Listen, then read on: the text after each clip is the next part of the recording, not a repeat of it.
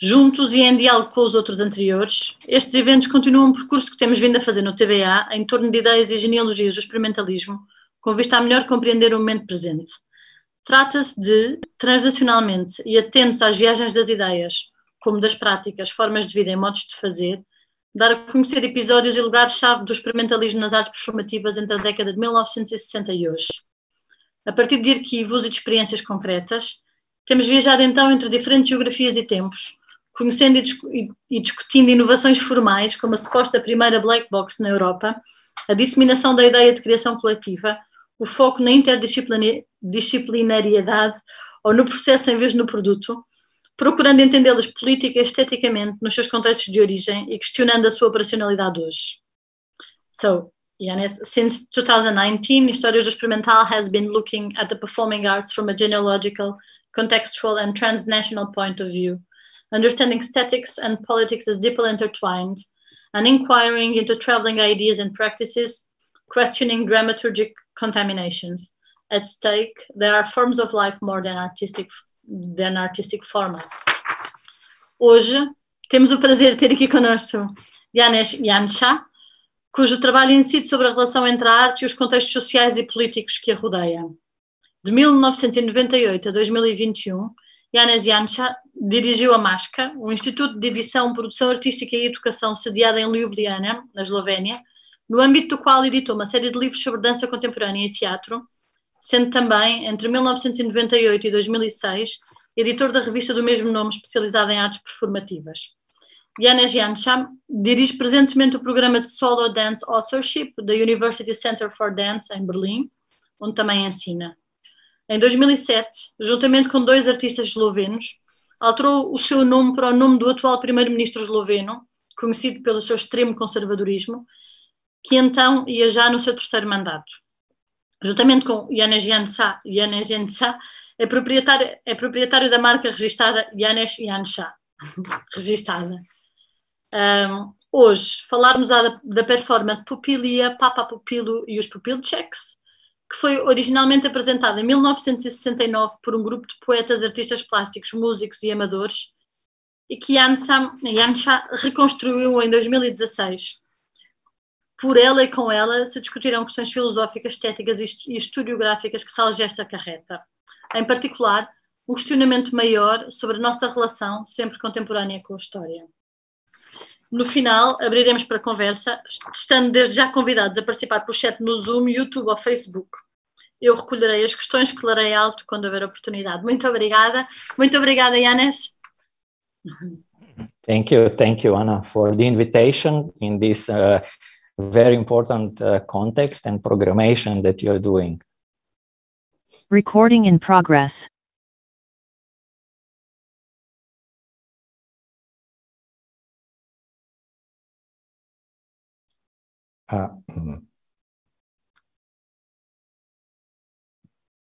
Yes, Janez, I give you the voice. Thank you. Yeah, thank you very much for the introduction and also for the invitation to this important series of talks that you are organizing. And tonight I would like to talk about experimental scene or experimental practices in former Yugoslavia, focusing on a case study, because I think it contains many aspects of a very wide range of experimentation that took place in theater, understood in a very wide sense. Yeah. So maybe just like a little historical remark, I will talk about former Yugoslavia, so the country that doesn't exist anymore. I will talk about very distant period, 1969. And also I will talk why is this performance relevant in such a way that one would actually reenact or reconstruct it. Yeah. So the fact that the performance took place in the 19th, towards the end of 1960s in former Yugoslavia, it doesn't come as a surprise. Yeah? Yugoslavia, as you know, was not part of Eastern Bloc. It was not part of the Soviet bloc, and it placed itself somehow out of this Cold War tension. Also, being one of the founding members of non-alignment movement, which was bringing together many countries, mainly third world countries, that were out of the Cold War conflict or the Cold War relation. Yugoslavia was open, and particularly in that period of time, this openness resulted also not only towards a different part of the world. It's very important to mention here that as with the Yugoslav passport, you could travel both to the East and West, and also third world countries without particular difficulties with visas and so on. And it is also the period in which the country itself opened, mainly through tourism, but also through, for example, experimental theater and experimental music. And for example, in the very early 60s, a very important music biennale was established in Zagreb, the capital of Croatia today. And in 1967, the theater festival, BTEF, was established, and it's still operating these days, being one of the first festivals of a kind, and being one of the very few festivals that in the world that could bring performances both from East and West, but also from other areas of the world. And in that sense, the information about what is going on in the theater in the world in that time was firsthand, at least for those who could attend the theater. This is also important to understand politically, because you somehow want to show that you are different. Authorities, communists in former Yugoslavia, wanted to show that they are different from those in Eastern Bloc. So one perspective that we should look from is this, let's say, liberalization, that of course didn't happen only top down, the communists thinking how to actually make image of a country different from the other communist countries, but also bottom up. It's as student protests and student movements were happening in different parts of mainly Western world.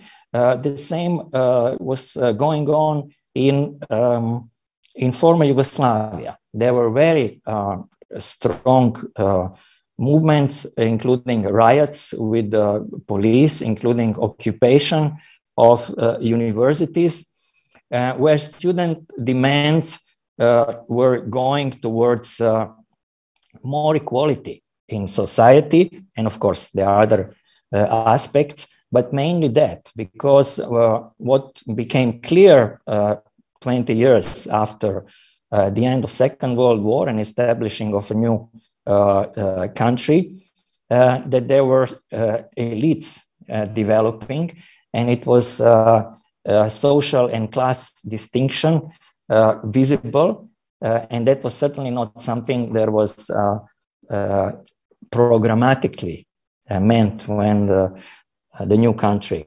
was established. Yeah?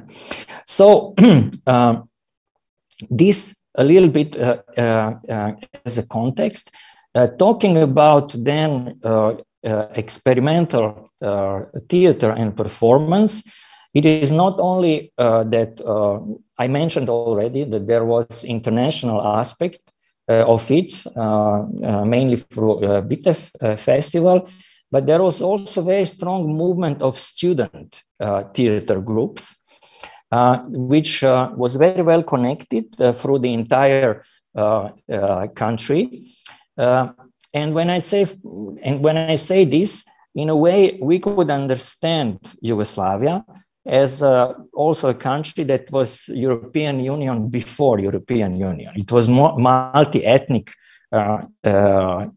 country, which had 6 constitutive members plus 2 joint ones. And today, out of those 6 republics and 2 regions, so out of those 8 entities, 7 became independent countries. Yeah. And we can read many things that were happening during the Yugoslavia in close connection with what's going on in European Union, especially when it comes to different historical and political backgrounds. So the student theater was very important when it comes to experimental theater, as well as independent informal groups. And there was a festival of student theaters, which was not only student theater from Yugoslavia, and there was a lot of touring within Yugoslavia when it comes to student theater groups. I'm saying this also because officially there was a support for this within the country. It didn't happen fully spontaneously. Most of it did, but there were student organizations, and they also had very strong cultural activities through student cultural centers, through festivals, through exchange, and other formats of presenting culture. Yeah. So,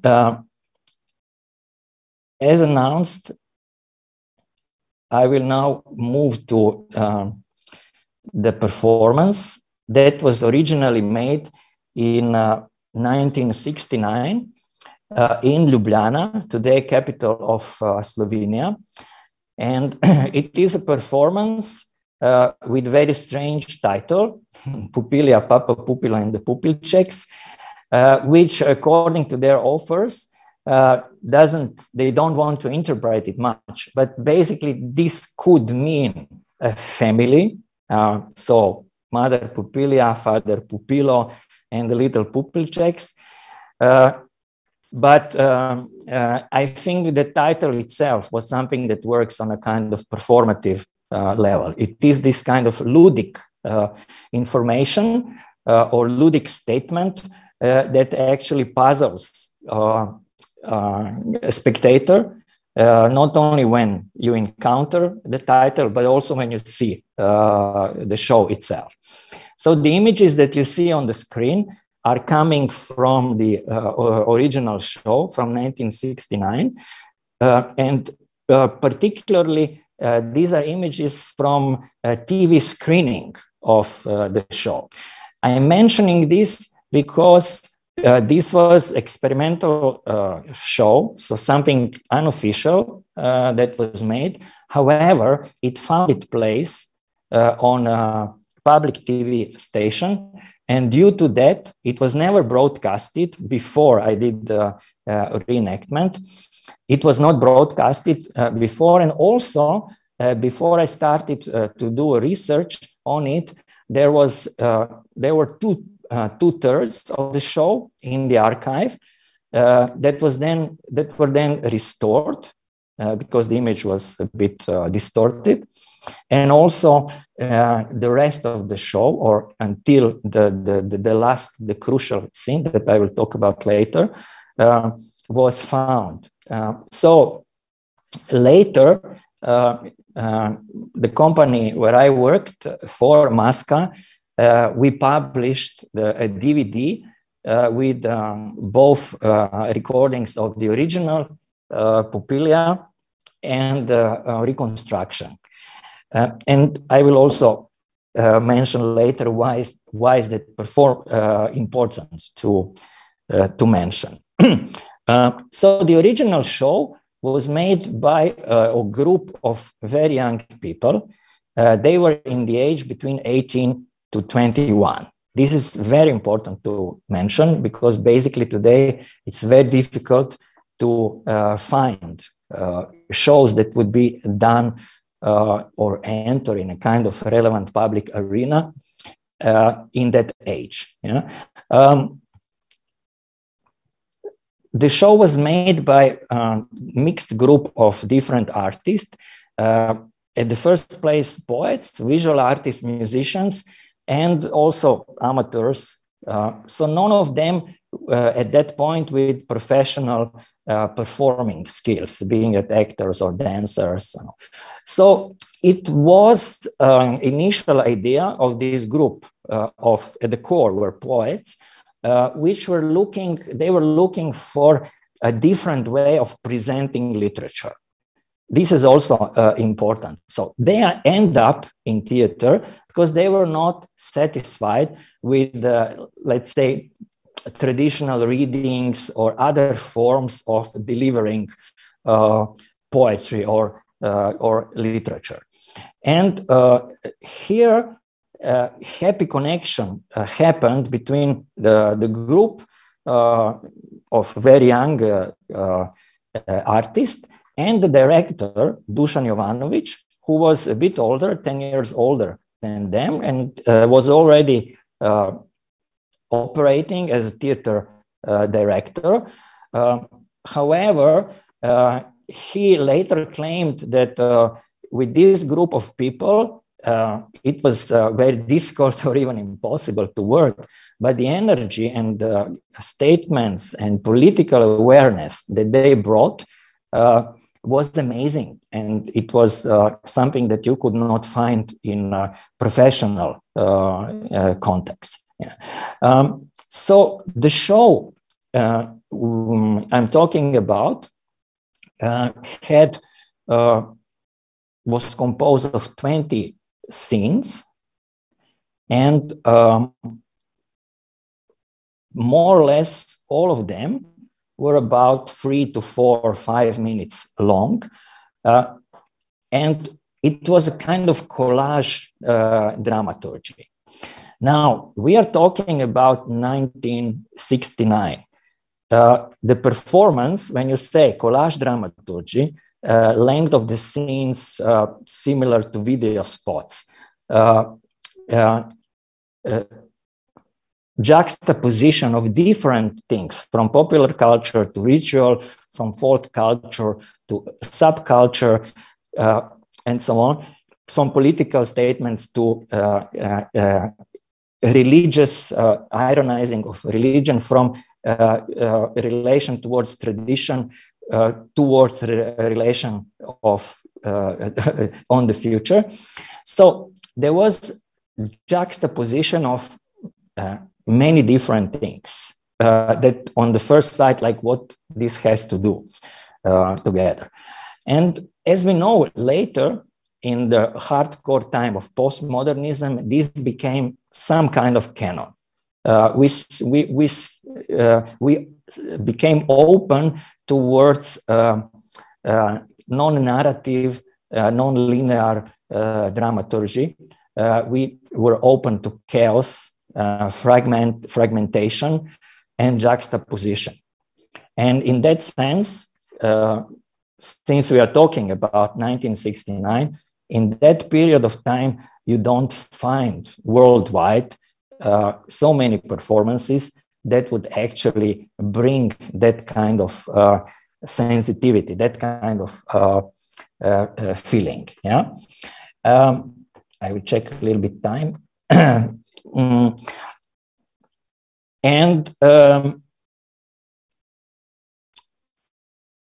Yeah, and so the performance had huge impact in real time, and that impact, I think, it goes in different direction. to my opinion, it was a voice of generation. And it was a voice of generation that didn't want to wait. And I found it maybe the most, the strongest, even political dimension. They just did what they wanted and needed to be done. And they shared, they found a way how to do that. And also, I think they were lucky because in that constellation in society, that was possible to be done. The performance was made a huge impact on different levels, as I said, as a voice of generation, but also as a demonstration that theater can be something very different from what we are used to through, let's say, institutional practices.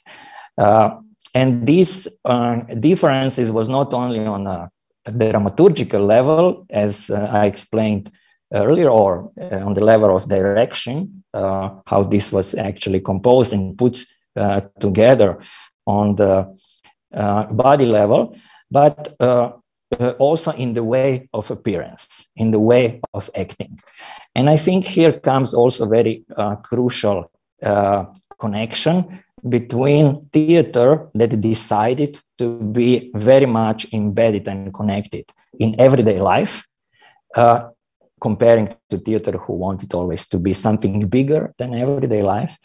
Pupilija, Papa, Pupilo, and the Pupilceks was just everyday life, just that, and nothing else. But being just that, it was actually much more than just everyday life, and this was the mostly present by the way how they were appearing on stage. I mentioned already the voice of generation that didn't want to wait as a kind of political statement. On another level, we could read political dimension of Pupilija as a kind of statement that goes generally against authorities. Yeah. Being that authority, like political authority, power, communist party, government, and so on, being that religious authorities, being that some other elites in society, but also authorities in the theater. They just didn't care whether something will work in the performance or not. Yeah. That's why they had help of the director, Jovanovic. But I think also from what I had the chance to learn from them, he also was nourished by this kind of anti-authoritarian dimension. Another aspect that was also interesting for me to address was the question of emerging of dance. Yeah? So I had at some point a theory or interpretation of contemporary dance being emerging only in democratic societies. And on the official level, that holds. Yeah? If you would look what were officially allowed forms of dance in former communist party, and here Yugoslavia is not much different from Eastern Bloc, it was ballet and folklore. Contemporary dance was considered, or back then called modern dance or expressive dance. Dance was considered as an art form, was considered as something coming from the West and bourgeois, something deviated, something that is not bringing the beauty of body and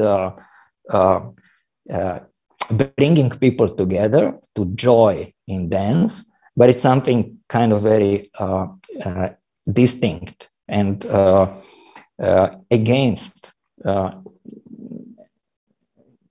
some kind of general projection in body movement and dance from communist ideology.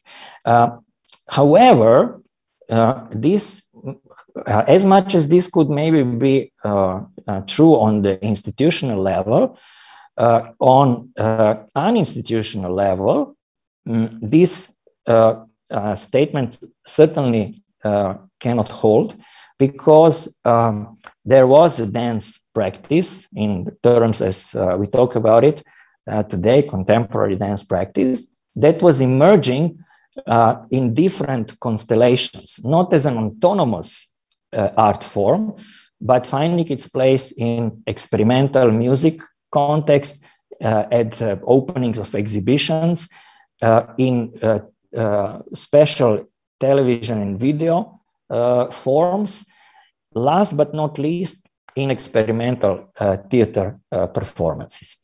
And one aspect of dealing with Pupilija was also bringing dance perspective. There was a lot of movement and a lot of choreographic work that one can witness in the show. So how could this performance actually contribute to wider understanding of need of dance to find its place in a kind of artistic scene and artistic context. Now, another point that I would like to bring, you see the picture. So another point that I want to bring is scandalizing as censorship / promotion. There are different ways how you actually censor something that happened in history. Yeah?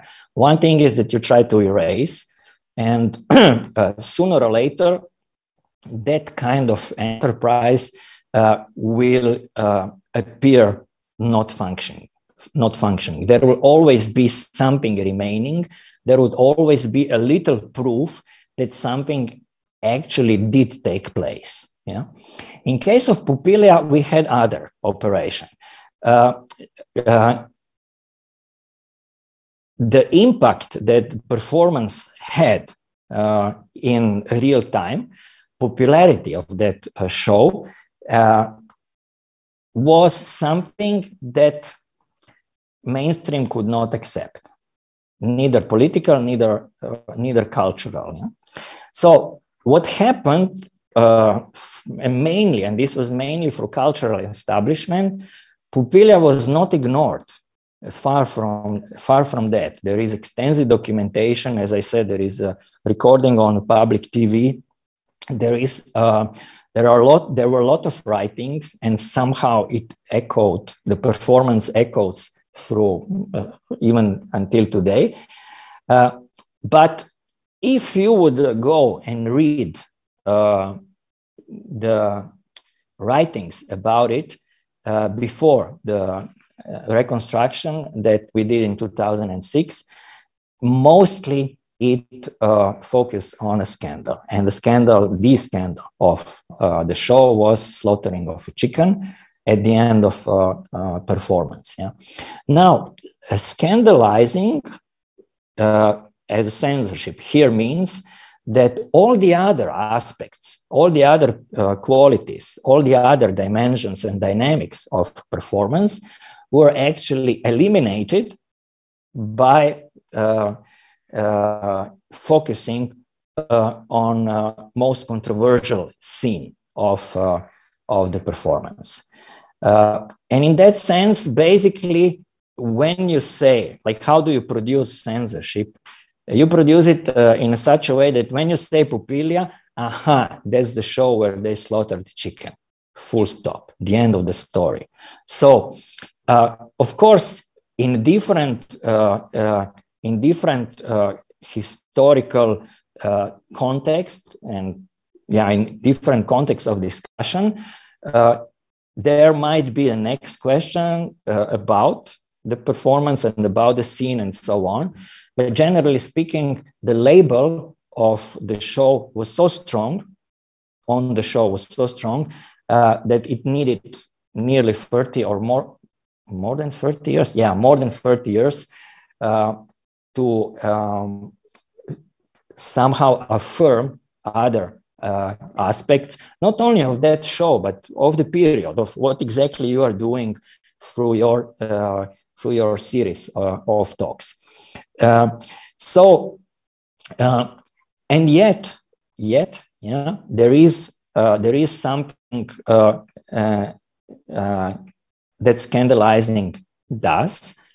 It is not only that censors, but somehow it keeps a voice on a certain, in this case, performance, loud. And I don't want to speculate too far. I know this is needs further elaboration, but yeah. Before I talk briefly about the reconstruction of it, I would just like to talk briefly about Western reception of Pupilija. Yeah. Now, it's important to say that in that period of time, and there was no touring system or festival system as we know it today. I mentioned BITEF Festival of New Tendencies in Theater, which took place in Belgrade every September. But exchange between the countries was uncomparable to what we have today. And saying that, to understand that Pupilija was not performed outside of the borders of Yugoslavia. They were performing for 1 year, the show. And after that show, so before that show, the group that was called Pupilija Ferkeverk, they did already one show. And after that, they did 2 more shows, but they didn't have some kind of significant impact. However, just to tell you what happened to us when we performed for the first time in reconstruction, we performed in different countries, and the first one was Vienna. And after the show, I got a question. There was after talk with the audience, and somebody asked if that show did take place at all.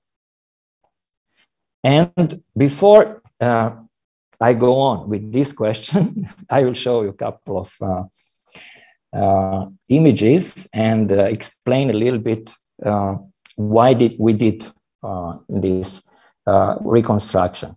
So, as you can already figure out from what I already said, one of the reasons certainly was to bring forward Pupilija with statements that remained hidden by this kind of reduction on the question of scandal of slaughtering chicken. It was not only that. There were also other aspects that were like shocking and new and not seen before.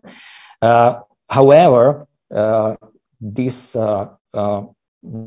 dimension of the theater format, way of acting, dramaturgy, politicality of the show, this all contributed to decision to make reconstruction. And the context of reconstruction was also important because it is related to the journal that I edited back then, and it's also called Maska as the company. And it was number 100 that was published in 2006. And we somehow wanted to look back And since Masca is not only publishing, but also production house, the decision at the end was, okay, let's bring something from the past in real time. And there were other aspects. There was also looking in the future, but this we can talk another time. So let me briefly show some of the parts of the show. Yeah. Okay. For example, one of the principles was rotation of the cast. In the original show, there were 15 performers, as I mentioned, but they were basically changing basically from one show to the other because, as I mentioned, they were very young, 18 to 21, and the influence of their surrounding, especially family, parents, and so on, was so strong that actually after their parents would hear that they performed in the show, they would be forbidden actually to go. That's why in 1 year that they performed Pupilija, and I don't know how many exactly performances they did, there were 31 performers that actually took place in that show. So you can say that it became some kind of small movement actually to be part of Pupilija. Yeah?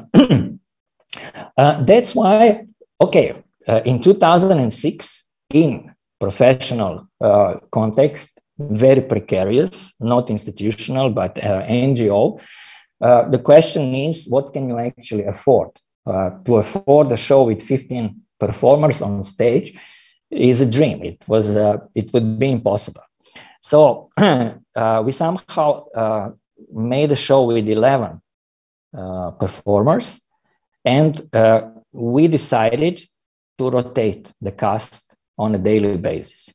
So we would meet on the day of performance and decide about the cast on that day, which means that every performer knew the entire show and they were ready to jump into it. By saying this, I immediately want to say that the reconstruction of Pupilija was not like pure reenactment, pure in terms of like copying exactly something from the past and bringing it in another time untouched. Yeah, and the main difference was the fact that we wanted to show people, look, you are watching something that is happening here and now, with a strong reference, unbearably strong reference to something that did take place in 1969, but it's happening here and now. So in the very act of how the things were brought to the audience in a reconstructed performance, there was dimension of showing what relates to the original performance. Yeah? Maybe another, since we are speaking in English, I don't know what is the Portuguese word for reconstruction and what is for reenactment. But interestingly enough, yeah, if you look today, the name, there is a kind of standard name for doing again the performance from the past is reenactment. Yeah. And if you read texts that were written in the 80s about reenactments of the show from historical avant-garde, 1920s, you would see that actually the name that they used was reconstruction. So what happened in these 20 years that the same practice was renamed, it's to be seen and analyzed and so on.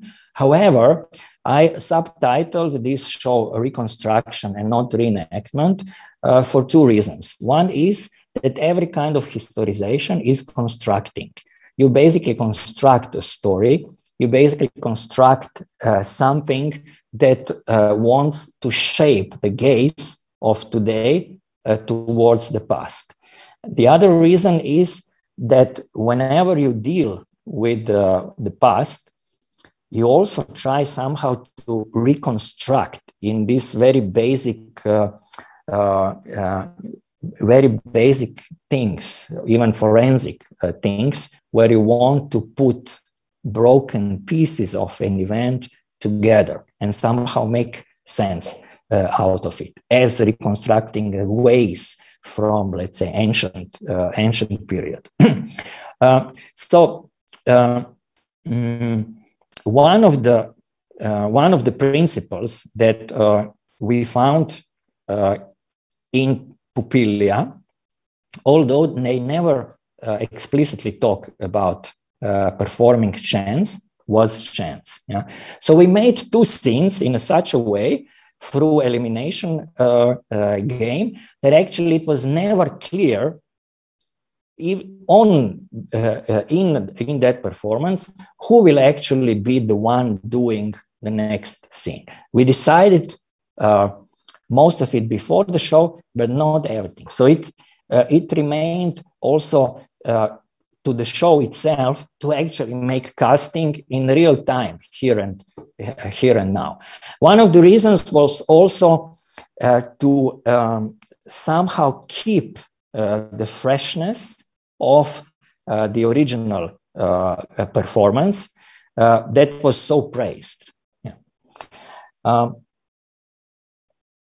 The other thing which was for us important was somehow to make a bridge between what is happening now on stage and what you see in the back on the screen. Yeah?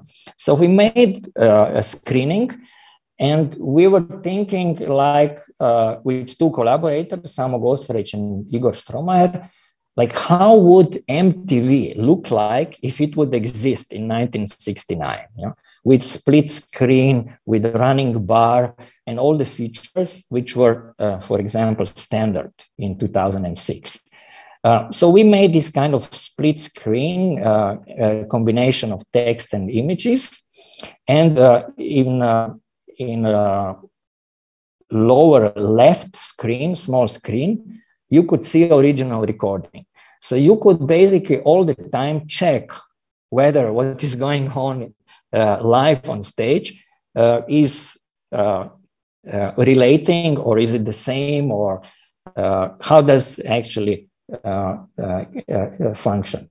And what was interesting for me, it was not about one show is here and the other show is there, but it's actually you, a spectator, who are actually negotiating with yourself by zooming either on old show or on new show, or basically zooming out, thinking about other things in that moment. That was what was actually important for us. So how do you actually relate to something that is offered to you? And it is quite explicit. We did new show based on the last one, on the old one, but we also wanted to bring forward the old one in its oldness, in its documentality as a document. And here, the question that I received in Vienna became even a bigger surprise. Yeah? So the images that you see in the video, they are coming from the original show. And obviously, that was not convincing enough to be treated as a historical document. And maybe we come later to the interpretation why. Yeah. So these were different ways of copying, not only copying scenes, but also showing. Yeah? And some of solutions, for example, this is a solution for a missing part. So there was a missing part of recordings, as I mentioned earlier, and basically we film it in the aesthetics of the original show. And then in front of the screen, it was kind of mime version of the same scene without props and so on. So it was kind of solution how to actually bring something that is missing. Yeah, and here this missing kind of moment was literally shown. There are missing objects. There is something missing from the scene, but the scene itself from the original is missing. Yeah. And then there was copying, like what was going on in front of the stage on the back, then a symmetry, like mirroring, copying what is happening on one side of the stage to the other. Here it's interesting, one of the scenes was called Elle, which is the title of the women magazine, French women magazine, which had its own Slovenian edition in late 60s. And in 1969, they did a scene called Computer. And they made some kind of Fluxus concert where they imitate kind of sounds of computer. Amazing, knowing that we are in 1969. So you see a little bit this passing through, you know, Elle magazine, something that is very constitutive for and emancipating back then for in popular culture and computer. We are talking about period before, much before personal computers, but of course there is a fantasy about them, very present. This is a scene that is, let's say, my interpretation, so maybe I skip it now because we are already running out of time. But there was a reference to contact improvisation, how to understand contact improvisation in communist context. Yeah.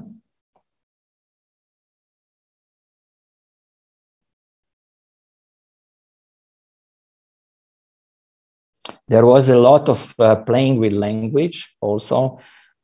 So they composed a kind of song based on Pig Latin, so kind of invented language. And this was also interesting scene. So there was a scene called Concert in the original Pupilija, where they also had the conductor. And in our case, we invited every night a different conductor that was not part of the show. And it was sometimes funny because none of the people that we invited, and we usually invited some public persons, directors, festival directors, artists, and so on. They didn't have any knowledge on conducting. But here, there is a beautiful story in Adorno's Introduction to Music, in his book, where he is actually bringing this question: can the orchestra function without a conductor? Yeah. Then we recorded the voice of the director of the original show, who was who was describing the scene. So there is a script of the show, of the original show, that has been saved, and it was very valuable source for doing reenactment. So here you can, in this scene, you can listen to the voice of the original director being present in the show.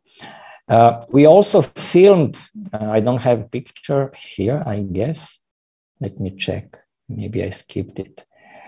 So the cast in the reconstruction there was one performer from the original cast, and that's a musician that is playing clarinet. You can see him in the back. However, we organized gathering of nearly entire team of the original cast, and we filmed them while they were watching, probably for the first time in their life, recording of the show in which they performed. So I think it was 37 years. Yes, 37 years after they did it themselves. So they were looking at it, and we filmed them, and we used those shots during the reconstruction, basically showing them watching themselves. But this time they would watch new staging of Pupilija. And then came this last scene, which created another kind of problem, as it did in 1969. So back then, the show was not forbidden, although they slaughtered chicken at the end of the show. The regulation back then did not constrain artistic freedom in that manner, yeah, in that part. When we were preparing the show, we were faced with this question, and it was clearly stated to us: you cannot perform in our theater if you slaughter chicken. Yeah?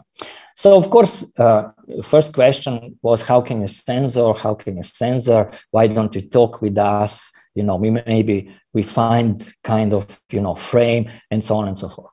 But being in this kind of thoughts, I was actually thinking more and more, what was the reason that they, in the original show, slaughtered the chicken?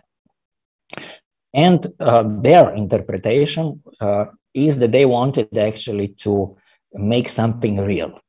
Like, theater has to be real, has to punch you in the face or in the stomach. It has to be something that matters. And this realness is possible to produce only with something of a kind. So taking life of a chicken.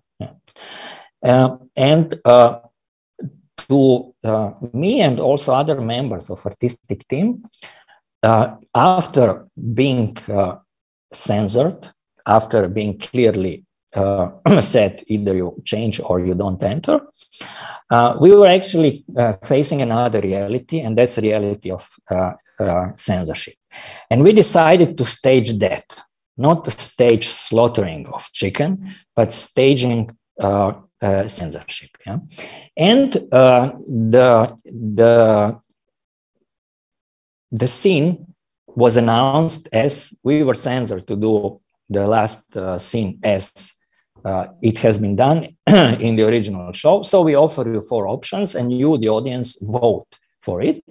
One option A was reconstructed recording of the scene, so film about slaughtering chicken. B option was first-hand accounts of the scene by 2 performers from the original show that did slaughter a chicken. The option C was a quote from the regulations for the protection of animals for slaughter, which is quite interesting reading, because you see actually how to treat an animal before you slaughter it. And the last option was the enactment of the slaughter scene. So if you decide, we will do it. Yeah. And okay, this is from one of the first nights. You could see that prevailing kind of attitude was option D, like live slaughtering, yeah, on stage. Yeah. And one should be careful in interpreting this, because like the first reaction could easily be, okay, nothing has happened from Roman time. At the end of the day, what people want to see is blood. Yeah, and possible, but I would also add something else. The original performance, as well as reconstruction, is relatively light in its spirit. It's kind of nice time. There is singing, there is dancing, there is humor, there are statements. There are a lot of people on the stage, which, like, it's not really a spectacle, but it's very vivid, very dynamic. And there is also some kind of constant subverting of what was already happening there. You go in the next scene, and the next scene is surprise, and it's putting previous scenes in another reading, and so on. So basically, people thought, okay, it's another surprise, but they don't think seriously. It's all together some kind of irony. Yeah. So how did this continue? Yeah.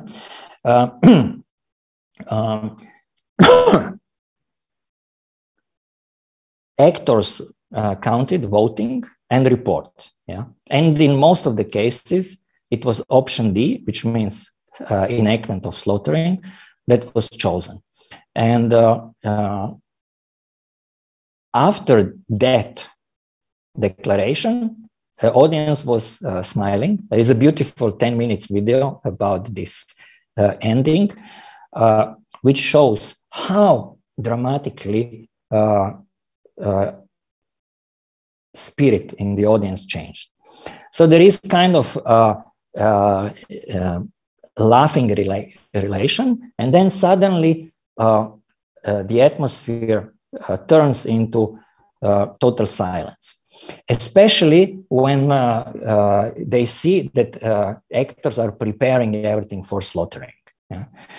But after a couple of minutes of this preparation and this kind of very tense and cold atmosphere in the audience, one actor comes in front of the audience and said, okay, now one of you who voted for slaughtering, come on stage and do it. Like, if you voted for that, come and do it. We don't want to do that. Come and do it. And the first reaction was, again, laughing. And it's also a relief. Okay, they're not going to do it. It's a kind of relief. Yeah.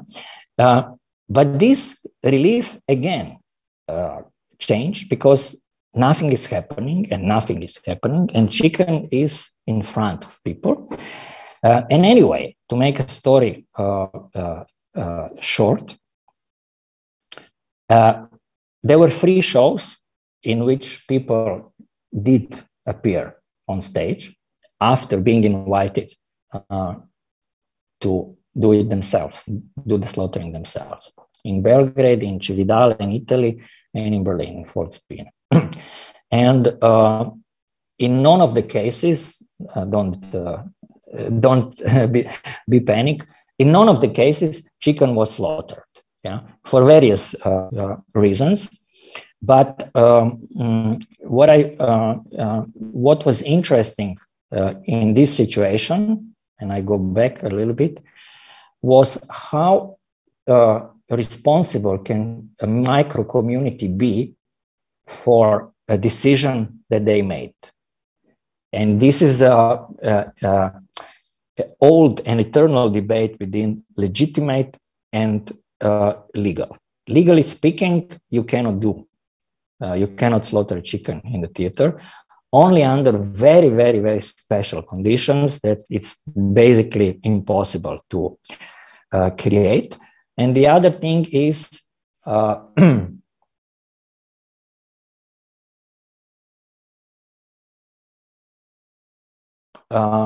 other, okay, I don't know, something slipped from, the other thing is legitimate. Can a certain group of people decide something that is not legal and actually step in the action? And I think we are facing this in real life on a daily basis. And I wanted somehow to bring this tension.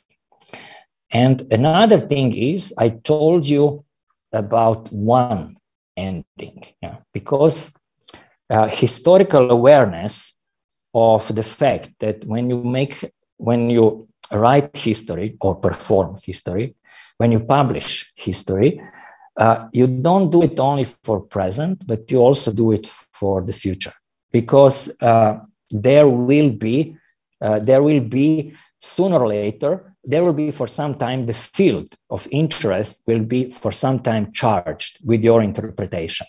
And in that sense, you never do history only for now, and especially you don't do it for the past, but you do it for present and also for future. And then I was thinking, okay, what if in 30 years, 35 years, somebody would actually approach the reenactment and look at the show? And I was thinking, okay, let's make two different endings, and let's hope there will be records of both of them. Yeah.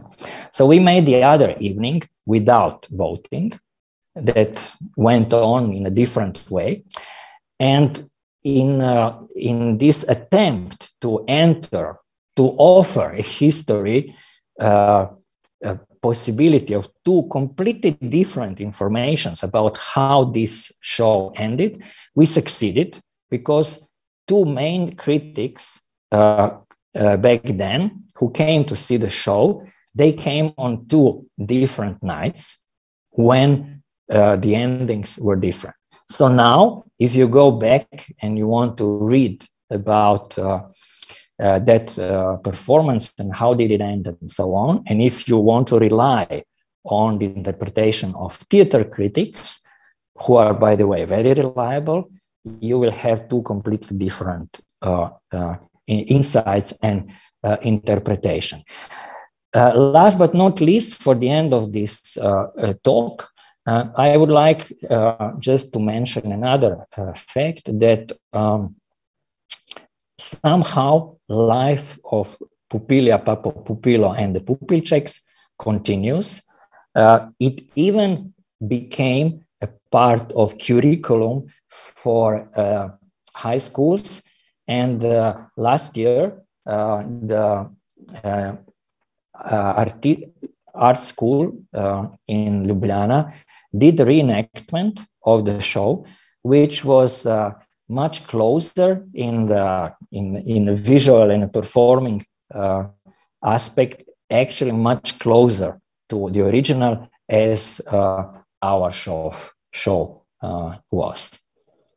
So thank you very much. And I went a little bit over time, but yeah, somehow I had the feeling that I could. It's okay.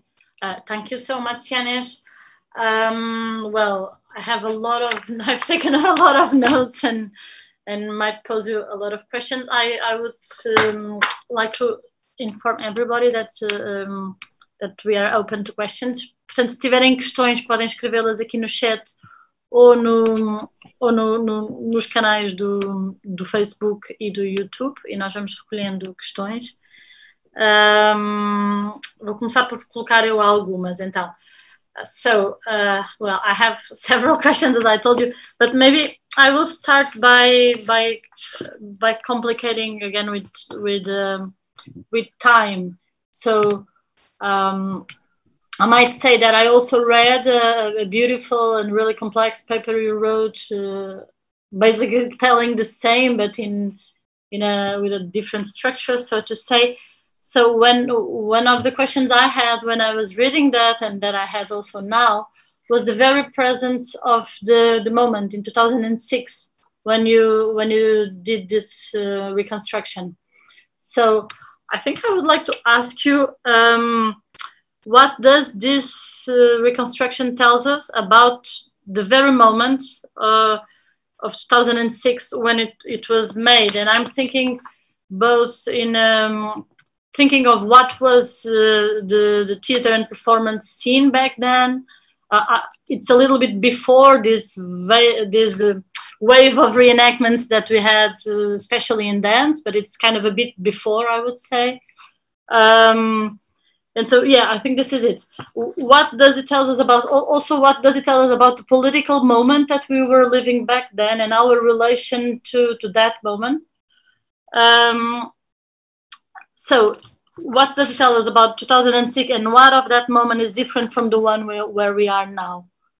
I don't know if this question is clear. And then I will add a third one, which is, how come or in which ways do you think this, your own gesture of reconstruction, this performance as you did, contributed to where we are now, in comparison to where we were in 2006? I'm not sure if it's clear, but yeah, I mean, I can I can maybe try to answer about other motives in decision, why to do it, maybe something very special and micro. Back then I was very much following let's say new turn, choreographic turn that started in the 90s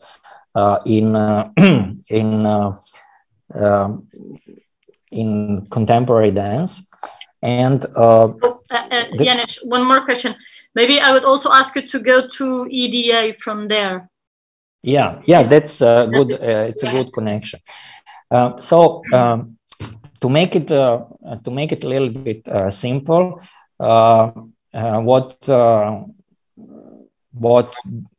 the new wave, this new choreographic turn that happened in the 90s brought is some kind of approach to dance, which would be much close to everyday life, which would be much close to the bodies that are there and not trained bodies, which are operating in a certain kind of technique realm. And by this, of course, bringing the question, what is actually that is projected in the bodies, but what is also somehow embedded and installed in bodies? What do we have in our bodies that actually is something that is the product of both, something that we got through education, but also something that we project or others project on us. And that's where I see political dimension of everydayness. It is not so much about bringing everydayness and the look of everydayness on stage, but it's much more political in terms of looking at how the body is constructed. And aesthetic approach that was prevailing before in dance somehow could not give satisfying answer to this. And this is the context where Pupilija became interesting for me. One of the the context, let's say, of current events in mainly in contemporary dance or experimental movement performance. The other thing was completely on the same level of relevance, but in a different context. What is that is somehow, what are the criteria that something becomes part of historical canon and something does not become? I talked briefly a little bit through the concept of scandalization. And I think there is some kind of humanistic traditional spectrum of values that is constantly challenged, but not more than that. So at the end of the day, when it comes to art, good art is the one that is well done somehow in a kind of traditional métier sense and so on. And with all the perspectives that happen with the art from 60s on, where this became, where the notion of art changed a lot, already with Duchamp and with his ready-made, but the question that made me being interested in Pupilija was why is this going to become a canon of a certain national paradigm of theater or not? Did it become? Or I think it is slowly becoming. It's like, you know, I think it is the moment that the decision of the teaching staff in high school to make this as a part of the curriculum and also restaging it as a final work. I found it really extraordinary because, you know, they do all kind of things from traditional to when I'm talking not about that particular school, but generally speaking, you have some things that are from this universal humanist perspective praised as good art. And Pupilija certainly is not. It was an amateur performance. So it's not a big piece of art in those terms, but it's it's an artwork which goes much more beyond, opens much more relevant question in a convincing way. So I think this, I gave it two perspectives, and maybe the third and not so important was actually doing research and then thinking actually how this research becomes somehow part of the show. Of course, we also had a lot of scandalizing because of the last scene, but if you are curious, we can talk also about this. But it is something that was somehow not so important, and we also managed pretty much to give focus on entire movement, entire work of the group, and so on. Mm-hmm. Yes. So in this point, the scandal that this reconstructed performance had didn't, I don't know how you say it, obfuscate the entire show as it did, as it happened with the initial one, right? Okay, I think I do have. Yeah, I mean, yeah. Mm-hmm. Go on. I think, I mean, if you relate this kind of the performance to the very moment when it happens, and if you look at, I mean, 69, 68, and all this, which in all this period in student movements, yeah, that actually, if you think of just like in Italy, just right there, it goes until 77, and if you think of the global circulation of students that actually exists. Also in Portugal, we can find performances from the 60s, which actually travel and which are, I mean, they are in the same circuit and they somehow belong to the same. I'm thinking, for example, of a very famous performance of Sitak in 69, I do believe, related to the crisis of 69. So actually, what I do think about the way this period or certain cultural objects of this period are treated as scandals, I think it has to do with the objects themselves, but it also has to do with the approach on this period of time. Sure. So yeah. Here I completely agree, because the language that for interpretation that they had is different than what we have today. Also, the power structures were much different than it is today. I mean, it's very, I don't want now to compare 69 and 2006 because the differences are enormous. No more Cold War, no more non-allied countries. Europe is democracy, no more fascism in Portugal and in Greece. let's not forget that we have fascism also after the Second World War. So the world completely changed, and in that sense, that's maybe why why we did that approach as we did it. So to actually show that we are doing something now, here and now, that relates. There is. I do believe that's. I agree with you. I'm sorry. I do believe. I think there is in a way, some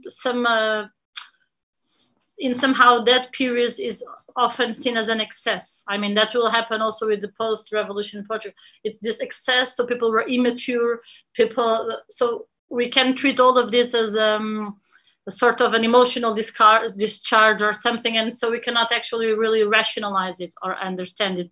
And in that sense, I think staging. But that's not my point. That's not my point. I mean, the difference is in, I don't know, global political constellation, but also in local politics. In case of Pupilija, basically the reconstruction was made in another country, in the same city, but in another country. So these changes are dramatic, dramatic in terms of political regime, for example. What is the quality of political regime on the level of life of people and everyday life is another question. So here we can then start to make some comparisons or some analysis. No, but so now you're talking about how the performance was, the reception of the performance in Austria, right?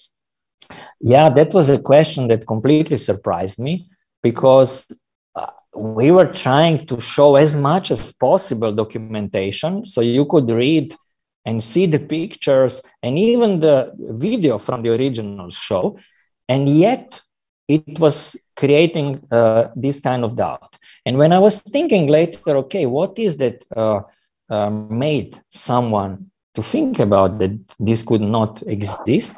I think it's a kind of global or kind of general view from the West that saw and still can see in the East, in Eastern Bloc, and here, due to ignorance, not making difference between Yugoslavia and the rest of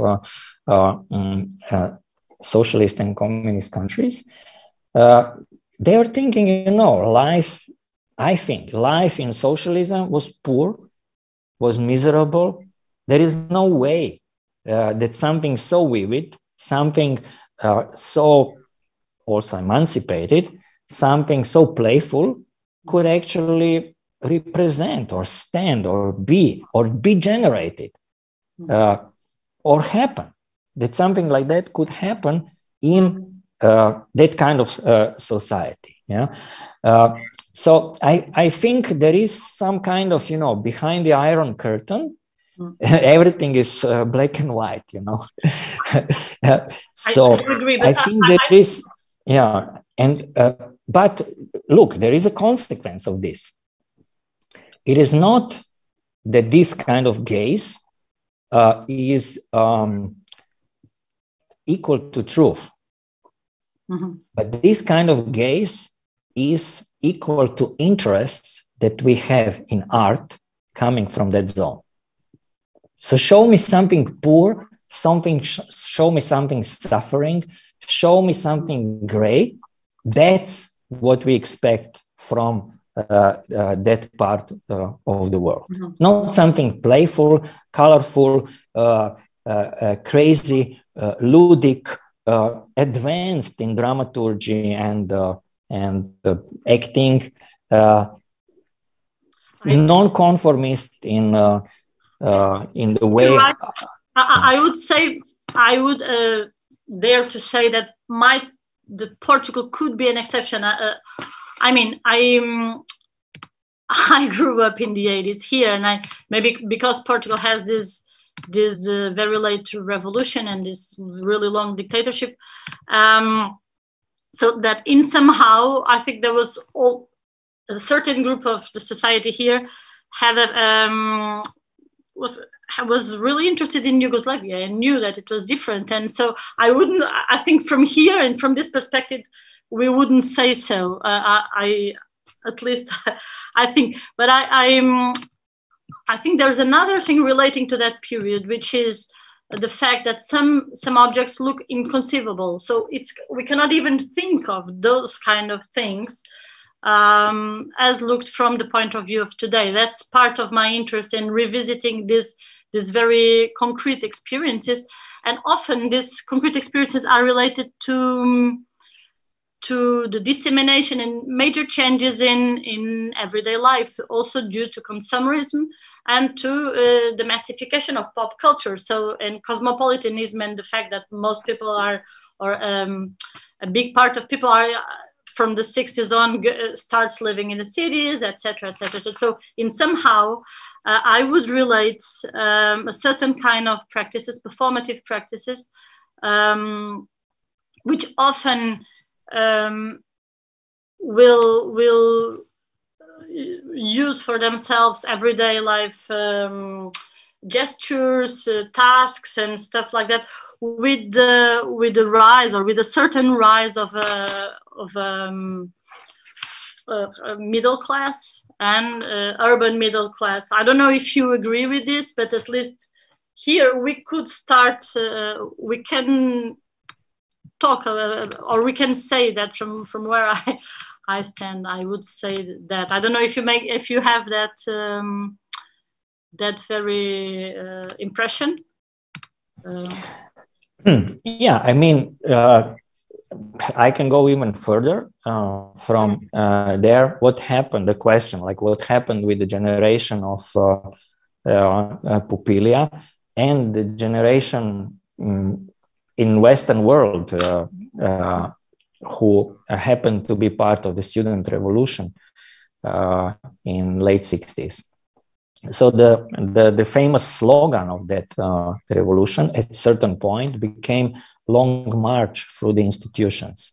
And when it comes to the makers of Pupilija, historically speaking, that certainly became motto also for quite some of them who became important players in general cultural life of the country back then, and also the new country,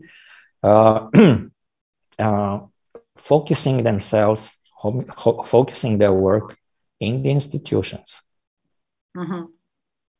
Yes, that's another. I think that's another question, which is where are these people now? What are they doing, and how did they relate to the fact that you were doing this? But in somehow, I do see, and you can also at least look at it in some works in experimental poetry, for instance, that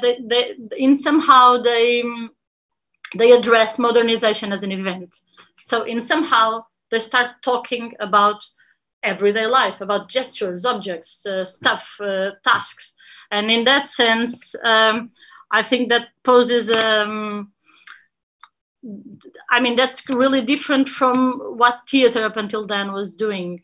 And it gets more closer to some of the postmodern dance practices being theorized and etc. in the US, if you could say it, I would say. Oh. But still, now the question: where are these people now, and how did they relate to your reconstruction? Yeah, unfortunately, quite some of them died after in this period. So I did the reconstruction in 2006, and we performed the piece for 4 years. And in one of the shows, they performed, those who were available and wanted to be on stage again. They appeared in one of the shows. Mm-hmm. So the entire journey through working on researching and working on the reconstruction and so on was very beautiful, also on a human level, because they were so generous and open towards their past. and also relaxed, because that was really something that they didn't really stay attached so much. They had their own careers that went in a completely different directions. And they also were very skeptical, like it's impossible, you do what we did, and it's impossible that it will work, and so on. And they were right. What is really impossible, it's not to copy the show. You can, somehow you find enough of visual materials, testimonies, writing material, and so on, that you can actually arrive pretty close to original. But what you cannot reconstruct is audience. Even if you would have in the audience exactly the same people, like imagine this, to have exactly the same people who were on the premiere, for example, in 1969, those people wouldn't be the same. So basically it's mission impossible to recreate the same. That's why I call it reconstruction, because sooner or later you end up in the fact that this is happening now. And why do you do this now? Like, why to bring this? And to add a little bit to what I talked before, the question is also, where do you see yourself when it comes to, I don't know, when you produce something and you work in a certain context? What is the context that somehow you want to be referred to? Like, where do you somehow place yourself? In which line of tradition? That is question for not personal question, but how you actually compose different historical narratives. Mm-hmm. I understand. Could you say that since somehow for you and people from Moscow, this would help to place you in some kind of genealogy? I mean, even to place you among disciplines. I understood what you were telling me. I quite related to what the context in dance you were talking about. I'm not sure if this is like this, but one of the previous dance movements was Portuguese New Dance Movement. So when I don't know how many years after, but suddenly you have a Eastern dance, Nova Dança, Desta, I don't know how you say it but I remember actually watching it, or I remember watching it as framed as from European programs and stuff like this, actually.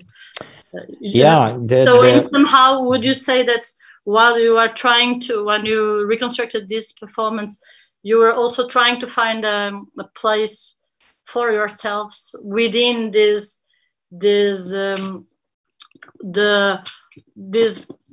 panorama of the performing arts scene? That in one hand, I think Hans Tiesleben was about to launch post-dramatic theater. No, I think I don't know when is it from, but it's from more or less that period of time. It was a bit earlier. Yeah. It was a couple of years before that.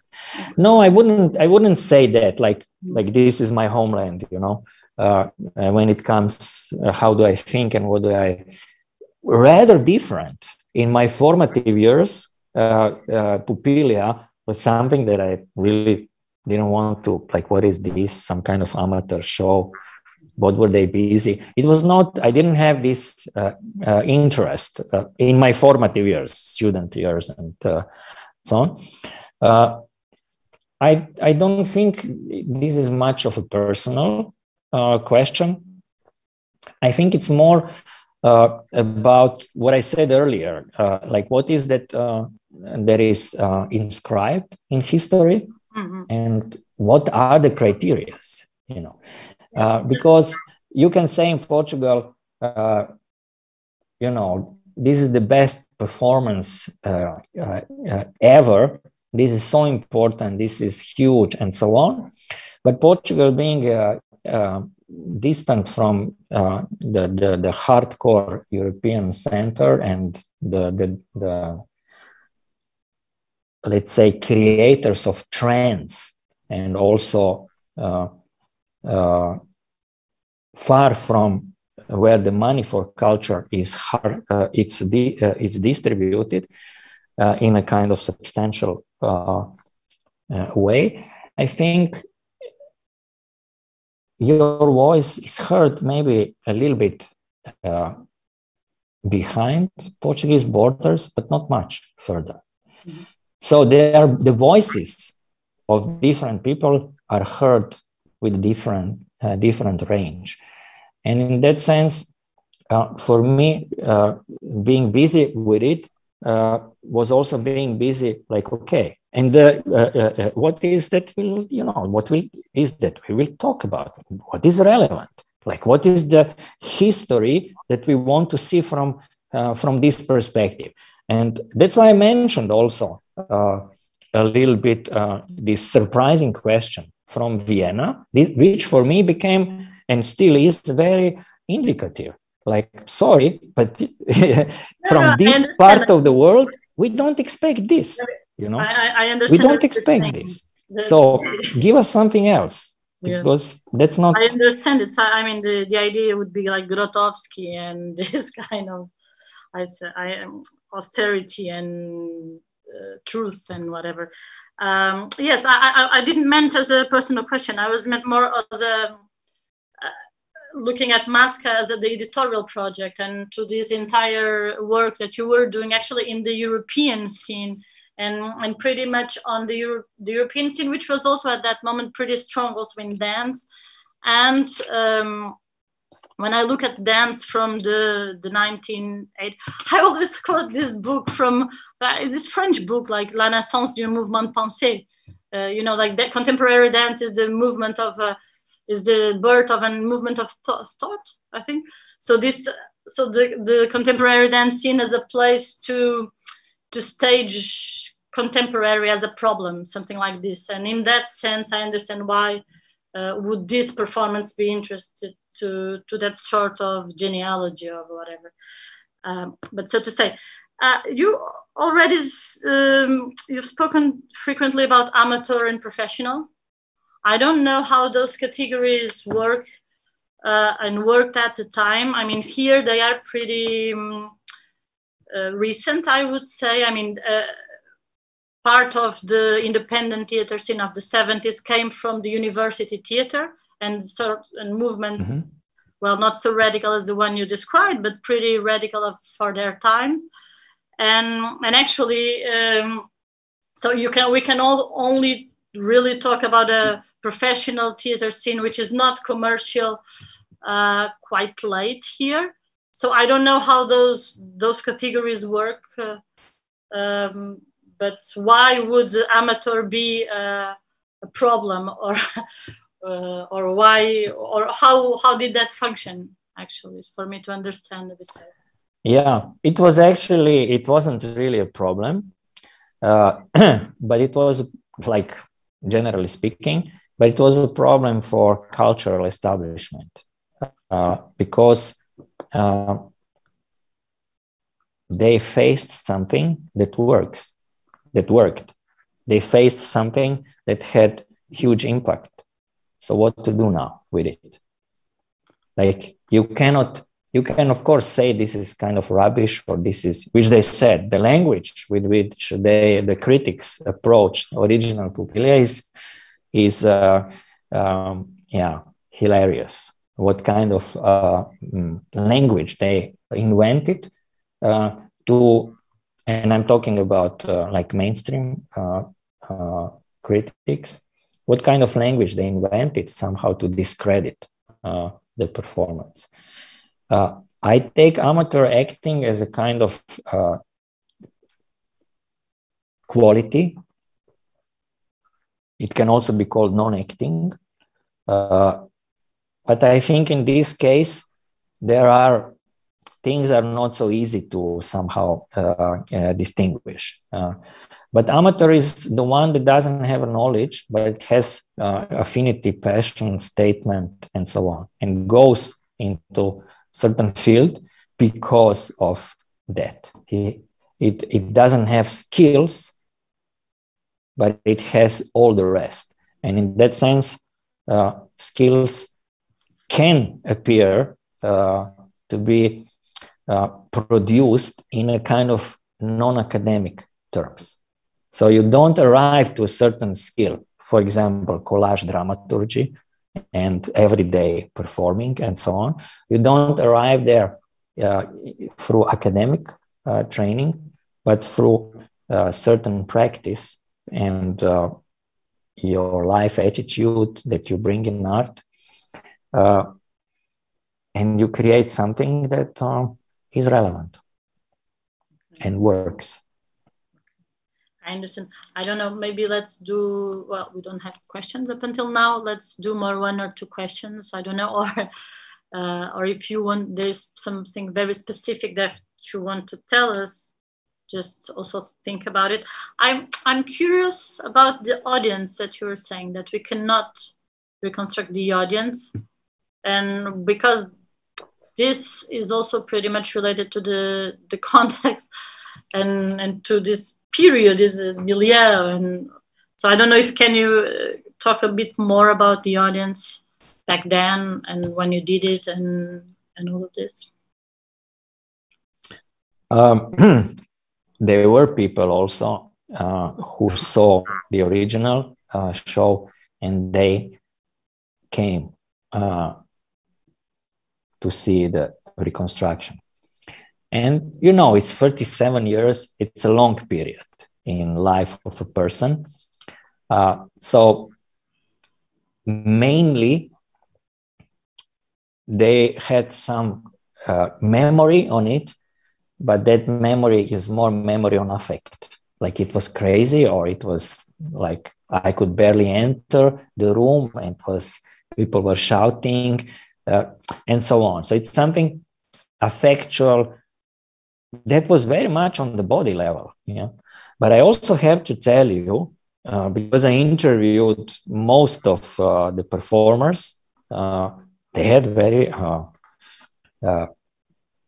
short memory on what was happening, how did they work, and so on. Because they were hippies, or let's say not really hippies as we know them from pictures, but certain lifestyle where they would gather and spend time together and drink and smoke and so on. So it was, the performance also came out, that's what I tried also to say with the kind of bottom up, it came out of certain way of living. It's not that they were trying to, I don't know, break some rules and so on. Maybe at certain point this became, or maybe that became some kind of interpretation, self-interpretation. But it was a manifestation of a certain way of life and attitude towards authorities. And it was clear no to authorities of whatever kind. Yeah? Risking also to not to be taken seriously. That's also very important to say. And I think that's another quality. Like if you are really radical, you risk also not to be taken seriously or taken at all and so on. You know? And I think that was very, very clear. And also, interestingly enough, it is true that there are traces of Pupilija in the work of Dusan Jovanović, the director and playwright and so on. So there are traces, but you cannot really say that there was like development or practice that any one of those makers would actually continue. So basically it was, as I said, there were 2 more performances, but without an impact and relevance, because they were made from different also premises and so on. Other works around it, like, can you see? Yeah. I mean, the director Dusan Jovanović, he made another show that was also kind of cutting edge and became very referential. And I decided also to reenact. That could be called reenactment in a way. Monument G was done in 1971. And I could call it reenactment because I also approach it in a completely different way. So in the original show, there was one performer and a musician, like an actress and a musician. That was the cast. And I wanted actually to do parallel show of two people from original cast being on one part of the stage and two people, musician and a performer, on another part of the stage. And those two people were born after the show was made and basically had no relation to it. So it was completely different kind of work. Yeah. So also with this, somehow I wanted to affirm this kind of practice, and also somehow to to bring it back, these questions, as I said initially, why this appeared to be an excess in history and not something that we can actually learn, get inspired, develop. Why do we like basically hide this somewhere? Thank you. Yeah, I see. In somehow, the description you made of the very scene where it has taken place. It might help to also to understand the difference between that time and this time. I would say, when you were saying that this was part of a lifestyle, all this description you've made. So in that sense, inquiring into these artworks is also inquiring into that period and those forms of life, I would say. I have one doubt. This work was not explicitly confrontational, right? I mean, it's nothing like living theater, like from a bodily perspective, from the way they approach the audience, from the very relationship they stage with people, and how do they live, and what they want to say to people or not, or don't want to say, or I don't know. How would you place it? So I mean, this is just for us to have an idea of even the bodily tonus of people and all of this. Yeah, I think it was variety of affects. It did not have a message, an explicit message, right? No, I mean, to me, from this perspective, or the perspective that I worked on it, it was, the voice of people who didn't want to be marginal. Like, sorry, there are different, there are some voices that we can see in the cultural landscape, and we want to add this one. And sorry if this is not part of, I don't know, the menu that you like, but we want to bring this. And we will find a way. And they found a way. And they got a lot of support in their generation because of the fact. Like, why should we stay quiet? Why? We have right to talk. There is no way that we cannot enter in public life. And that is an affect that was praised. And of course, they were not single voice in that direction, but they were very amplifying this moment because of theater, because of attention that theater had, because of, I don't know what kind of reasons. And it was it was very confrontational, of course, when it comes to, I don't know, some scenes. Nudity back then was not what it is today. Like, it was... No, of course. I meant very confrontational. Not to talk about slaughtering of chicken. Of course, I meant not confrontational, and would they shout at people and people to do stuff? I mean, I was meaning confrontational in this sense, not in the sense of they were doing their stuff and people could either like it or not. I mean, no. In that sense, it was not like interactive. It was not interactive. Yes. It was not challenging in a kind of direct interactive way. But I don't know. There are records like they performed in a kind of on a stage that was in the middle of the audience, and they reported me that it was very tough in 1 or 2 nights, because if they wanted to go off stage, they had to pass the audience, and audience was outraged with this last scene. Yeah. Okay.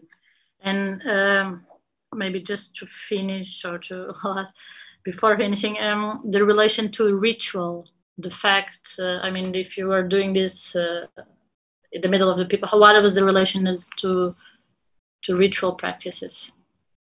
Yeah, there was also, you just have to recall that 60s are also like worldwide period of rediscovering rituals, not only in local, but especially in other cultures.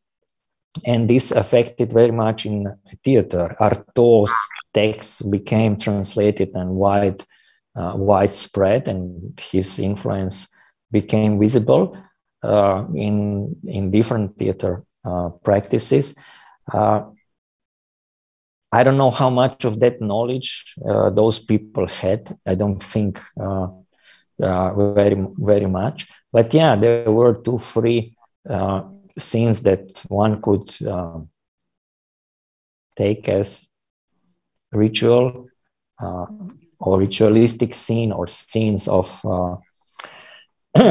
ritualistic flavor. So I think this is important part. When it comes, and then it's also a question how rituals are placed, and this is interesting.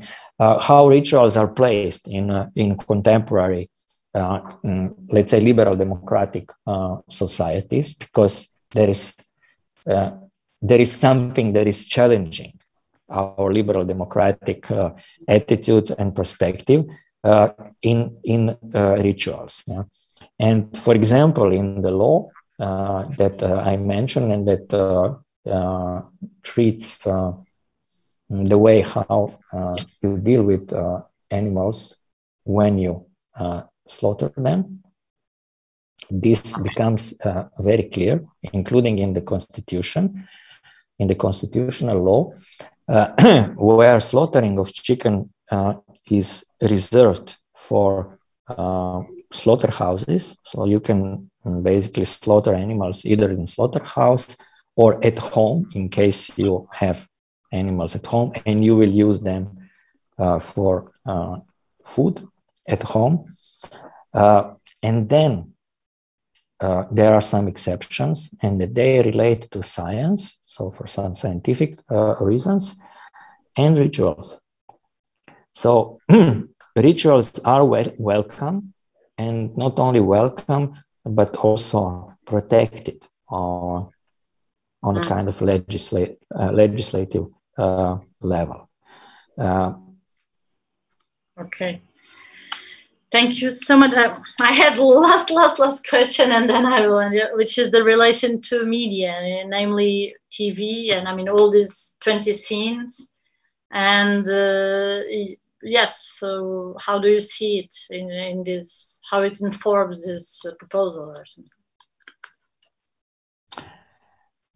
You mean the form of the performance, or The structure, the form, yes. Of the original performance. We have in the image behind you have a little TV. How would this 69 performance reflect? I don't know. Had to do with this massification of images that's what's going on. Yeah, it's a very good question, and also again something that is very difficult to understand from today's point of view. For example, when the television started, it was only one program. It was,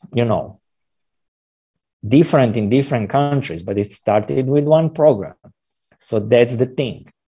There is a box from which only one thing could be seen. And when it comes to, for example, news or political program, basically that became kind of altar in people's houses. That's the, and they related, Pupilija people, they related to television as a kind of altar. Like what is, an altar is a kind of authority that is no go for us.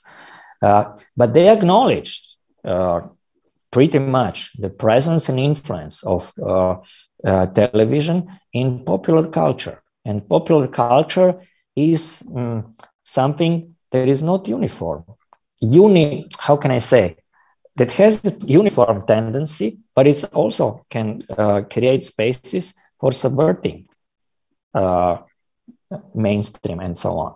So I think they were pretty much enjoying the